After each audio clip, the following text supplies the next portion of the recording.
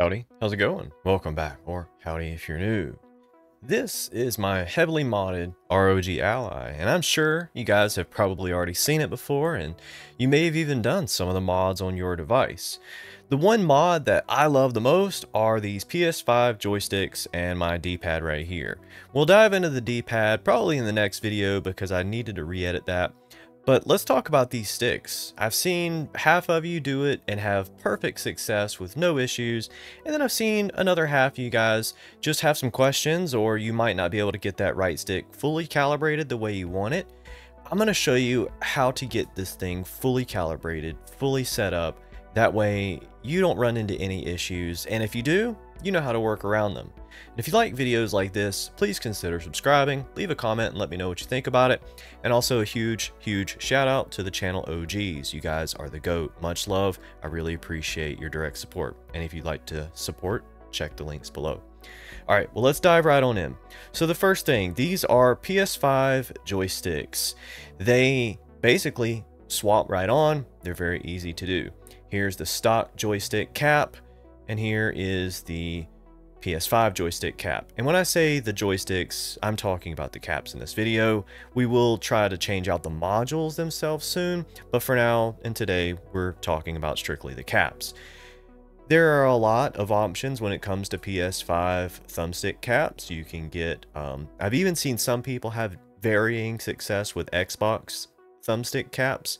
However, if you want to get the magnetic Xbox Elite Series thumbstick caps, those themselves, the base plate won't fit because it actually has to screw on.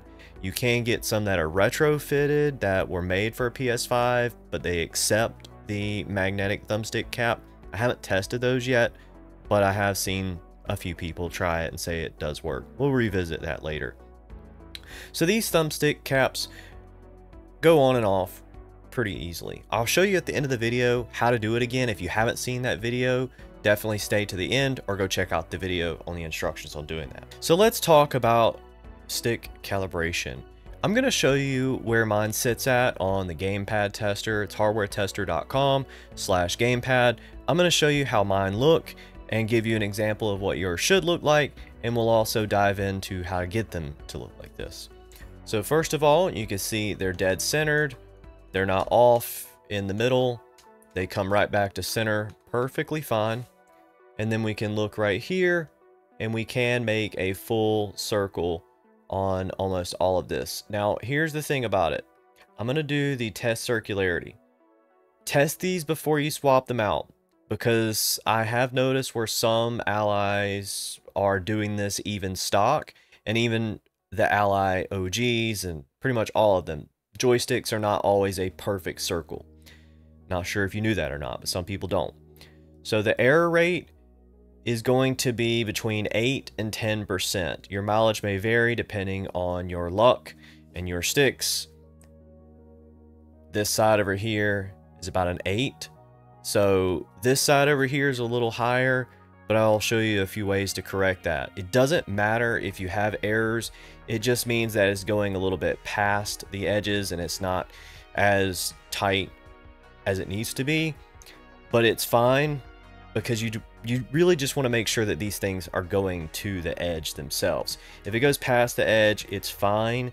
It's completely fine, but I can actually work this around and you can see it goes to the edge. Stock mine were like this, so please don't think that this is a product merely of swapping these caps out, because mine were like this.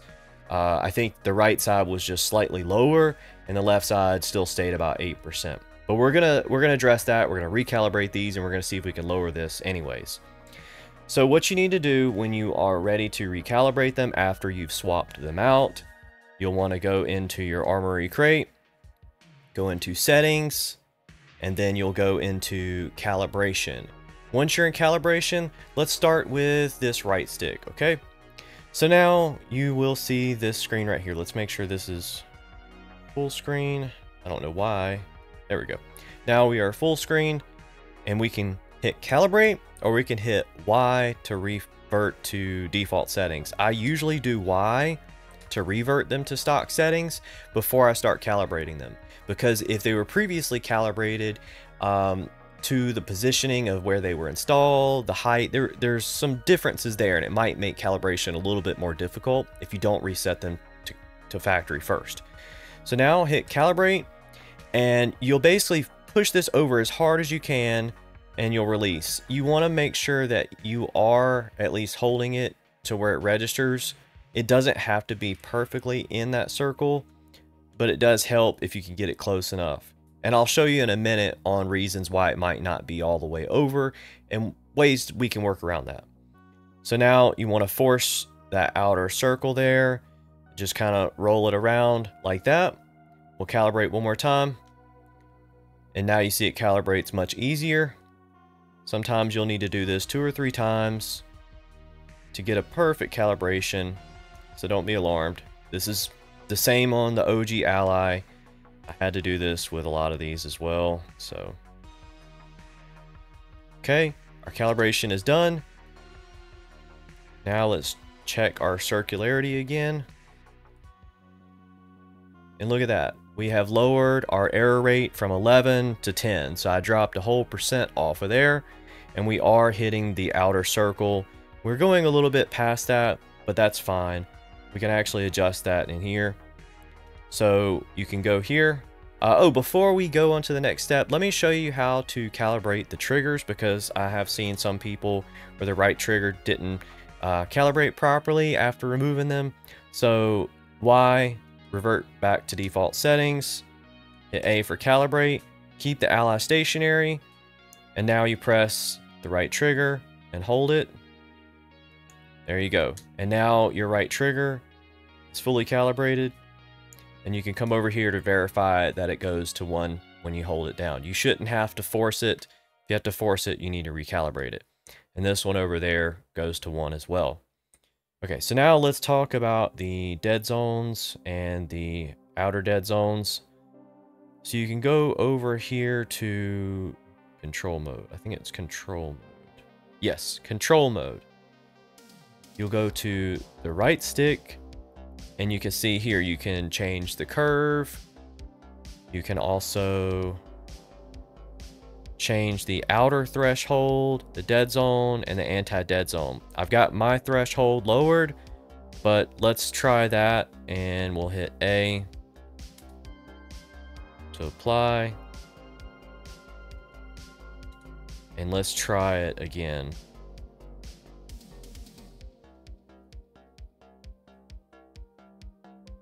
Look at that.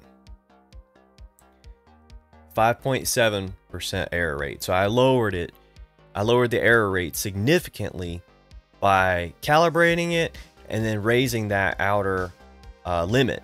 So now look at that. 5.7%. Absolutely perfect. So you need to do that for each side. I think this one's probably already done. Let me double check. Look at that. So we've lowered both sides now. So that went from a 7 to a 4. So if you have issues calibrating your joysticks, try these settings. Try to go through and make sure that you have all these steps completed. Worst case scenario, and you can't get these things calibrated properly, play around with the stick height itself. Sometimes these things are kind of tough to push on. If you feel any rubbing at all on this upper plastic housing right here on your housing, it needs to go down more. And it sometimes takes playing around with that height to get these tolerances in spec. But like I said, anything below 10%, completely acceptable. The lower you can get it, the better, of course. But when you're playing games, when you're playing FPS shooters, racing games, all of that, it's going to be perfect on this type of error range. And like I said, if you go and look at most other handhelds that don't have Hall effect sticks, they're all going to be like that for sure. I mean, I can show you other handhelds, or you can go look at my channel and see other handhelds I've checked, but that's completely acceptable. Bonus tip. This video will be coming out next, but let me go ahead and give you a bonus tip, okay? If you have the enable and touchscreen disable shortcuts that I've shown you before, let me show you an even better way how to do that. So you can completely delete these right here. You can go in your touchy folder, and where it says devman view.exe, you can right click that and you can send to, or actually you'll have to hit show more options, but you can send to and create a desktop shortcut. Create 2 of those. Name one enable and name the other one disable. And I'm going to show you what you'll do with that. So I haven't renamed this one perfectly yet, but I know which one's enable and which one's disable. So once you have that, you'll go to properties, and then you will get a keyboard and plug it in. You can use the on-screen keyboard if you want, but where it says shortcut key, Control Shift Alt D, that's what you're going to want. And then you see at the end where I've got that command after in view space disable space and then all of that, I got that little script from inside of this folder right here. So the batch file you can actually open up for enable. You can open this with Notepad, so you'll want to go to show more options, then you'll want to go to either edit, or you can find out how to do open with, and that's the command right there. You'll copy and paste that into that little address bar that we looked at just a second ago, right there where it says target. You'll paste that in at the end after the whatever's there. You'll hit space and then paste that in. Once you're done with that, you'll hit OK, and then you'll go into here, you'll hit gamepad mode, and then you can program these back buttons. So you can do this one for enable and this one for disable, which is exactly what I did here. So I went and clicked the function button down there at the bottom, or the macro button. You can hit edit or create a new one. You go to combine keys, and you can see right here, those are my combined keys. And you can hit that little square edit button right here, tap the keys to represent what you see here, and the D is for disable, and then the other one that I have is E for enable. And so when I click this screen right here, you can see my touch screen works now. I can move around these icons. Watch this. That. And give that a few seconds, and that will disable the screen. Now my touch screen is disabled. Now I can hit that side. Give it a few seconds. And now the touch screen is enabled again. So that's a bonus tip for you. All right, so let's shut this thing down, and I will show you how to take this and make sure that the screws are properly torqued down to make sure that they're good to go. And we'll actually put on one of these clear ones to see how it's going to look. Now that we're back inside of our Ally, I'll show you a few things here also. When you're going to lube those triggers, by the way, you don't have to remove them. You can just use your paintbrush with the Krytox keyboard lube. You can use your Krytox keyboard lube and lube these springs up perfectly fine without actually having to remove these triggers. I did that out of precaution because I wanted to lube the entire module, but you do not need to take the whole thing out. So when you get these loosened up, remember where your screws go. But most importantly of all, I'm about to show you a pro tip that'll help you when you're swapping these things out. So now remember, I know I've shown this before, but this is a very, let's go ahead and remove this just for safety. This is a very tight hole right here. So you will have to kind of press that a little firmly. And remember, these are supposed to kind of flop like that. Let's remove this. They're a little tricky. There you go. I don't like removing them, but once you start, just pull straight out, okay? And when you put these on, you kind of roll it around until you feel it. And you want to do it straight up and down. Slowly working that down there until you feel it stop. I think some people just aren't pushing this thing on all the way. I really do. The other thing I've noticed is since there are only 2 screws on this joystick module and there's 3 on this one, that might affect how they calibrate, because there's more of a chance for it not to sit on there right, even though you're going to have one screw going through here on the back plate. You can see that they put a black plastic little washer right here, and I'm wondering if maybe we need to get some more of these little stick-on washers, and if we start having tolerances where like the top part doesn't want to have that full circle, maybe we could kind of raise it or lower it depending on with some more washers. All right, so yeah, the tolerances on this clear one are way tighter. So I'm working my fingers in through here and I'm kind of pushing them like that, and that helped me aid it through there. That was very tight, like very tight. The purple ones are much easier to fit in. I'm sure the tolerances are going to be different on each one. All right, so here's my pro tip. Wiggle, wiggle, wiggle. You will hold this down in the middle and put this one screw in there like that. You'll get it started, but do not tighten this yet, okay?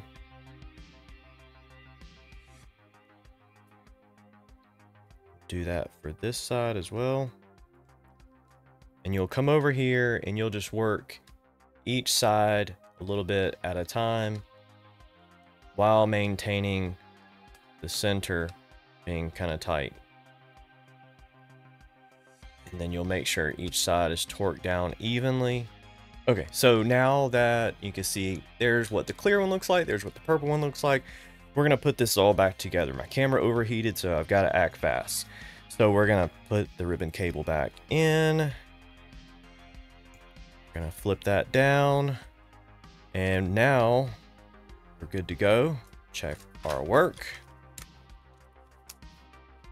and grab the stock power adapter, because if you take the Ally apart, it knows that you've taken it apart and it will not let you put it back together and turn it on until you have the stock power adapter on and the orange light comes on. Once it's powered on, you can go ahead and do that. And here's the difference between the clear and the purple. I actually kind of like that clear. I'm gonna play around with this and see which one I like better, but I think I like that clear better, to be honest. All right, so we're back in Gamepad Tester after taking it apart. We're gonna check our error rate, and you can see now that just taking it apart, we've changed a little bit over here. So we'll need to recalibrate it. That's what I mean, where when you take these things apart and put them back together, they're not always the exact same every time because there's only two little washers. So, or there's actually only that one washer up there. So unfortunately, I'm gonna have to recalibrate this and do all that over again. But always remember, if you take these things apart, you're going to need to recalibrate it every time to make sure that you have it dialed in just right. Alright guys, well, I hope this video helps, and if there's anything that you have questions about with calibrating them or putting your sticks back in, definitely let me know in the comments. Hit me up on Discord, however you need, and I'll always be around to help you guys. That's something I really enjoy doing, and I always look forward to the comments. So until the next one, I hope you guys have a good afternoon, good evening, or good night.